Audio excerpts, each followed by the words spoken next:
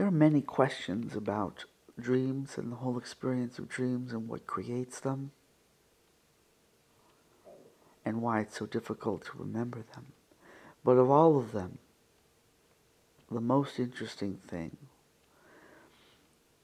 is those rare occasions when it seems that your dream shows you glimpses of the future. And this is almost impossible to usually demonstrate to anybody else, except on rare occasions when perhaps you told somebody about your dream when you woke up. And something very specific, detailed, and usually seemingly peculiar when you're telling it.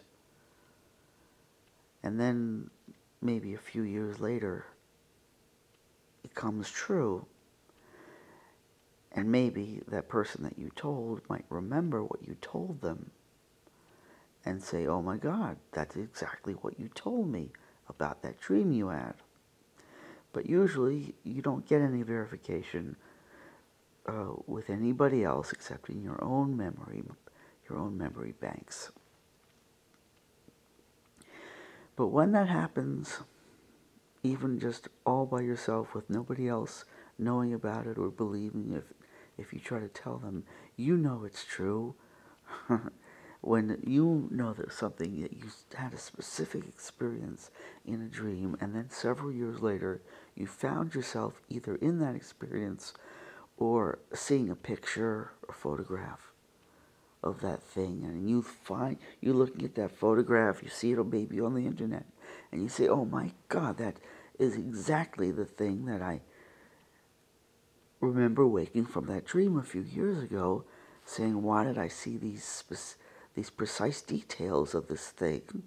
And here I am looking at the photograph, and of course there are the precise details that I saw in my dream. I remember waking up thinking, my gosh, those images of that place or thing were so specific. Why would my mind invent this? And then a few years later you find, oh my goodness, that's what it was. That's why it was so specific, because my mind didn't invent it. My mind received it as a transmission from the future. And even if this happens only once in your life, it's so specific that it's just undeniable to you that it wasn't just random coincidence and random similarity, that it was too detailed, too specific, too exactly the same thing. Even if that only happens to you once in your life, even if it only happened once ever to anybody, the fact that it could happen, the fact that some information from the future could be transmitted to the past through the medium of dreams is the most fascinating thing about dreams.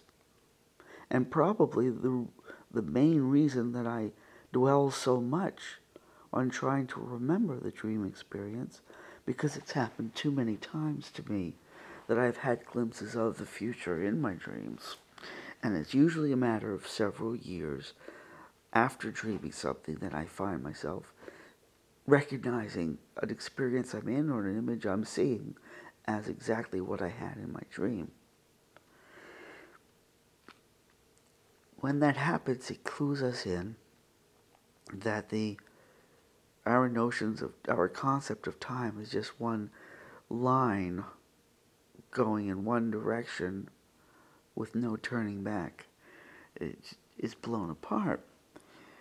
Because if information can be transferred from the future to the past, then that indicates that the whole construction, the whole landscape of time is something quite other than this one-dimensional line going in one direction.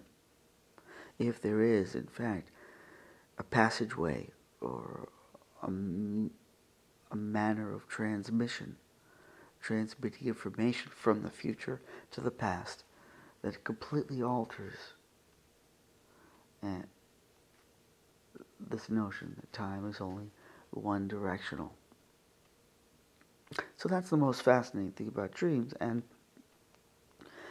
the thing that it seems to make me suspect is that this passageway is a transmission, and that it usually is a transmission from my mind in the future as a broadcast tower, like a TV broadcast station, and my mind in the past or in the present. When I'm in the dream, I seem to be receiving. I'm the television set in my dreams, and the television is receiving signals from the future.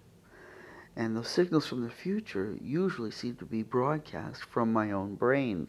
So the whole transmission and reception path of this information seems to be transmitting from my brain to my brain, transmitting brain waves from my own mind to my own mind, but transmitting from the future to the past.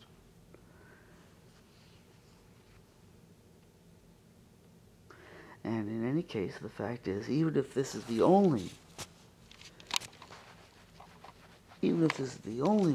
pathway from the future to the past, the fact that even that exists at all totally breaks apart this notion that time is merely one directional. And that, to me, is the most fascinating thing about dreams, and it's probably the thing that keeps me constantly trying to recall my dreams when I wake up. Because if I could somehow have my dreams recorded, and they would be something other people could watch, and the information could be scrutinized, I believe that there would be many more experiences and things that would be seen in my dreams that would turn out to actually be events from the future. Or perhaps events from other places and other minds. Perhaps possibly other minds are also transmitting, and then occasionally we tune into their wavelength. And so we possibly in our dreams experience somebody else's experience as our own, if somehow the wavelength is similar enough to our own brainwaves. That I don't know. That is harder to verify unless you meet, which is extremely rare, if you would meet the person that was experiencing that and say, in my dream, although many people have described shared dreams where they both were in the same dream and they even had conversations with each other, and when they wake up they recall the conversations that they had with each other when they were dreaming. So that would certainly indicate people being on the same wavelength while they're dreaming.